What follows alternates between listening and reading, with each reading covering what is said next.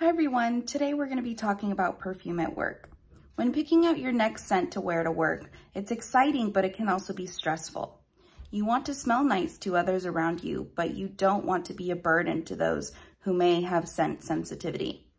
So I'm going to talk about 3 tips to think about when picking out your next scent. Number 1, think of the 2 feet rule.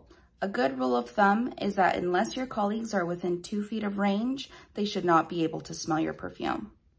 Number 2, if you work constantly in close quarters with others, think about opting for a lightly scented lotion instead. And number 3, don't spray perfume in public. While you may have lost scent of the perfume you're wearing on yourselves, more often than not, those around you haven't.